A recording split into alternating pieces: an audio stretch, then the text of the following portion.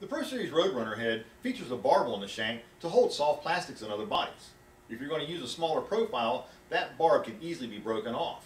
It also features a bleeding bait hook to trigger more strikes. The blade is a brass hammered willow blade for deeper and swifter waters. They are available in white and chartreuse.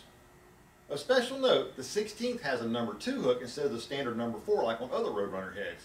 The 1/8 has a number 1.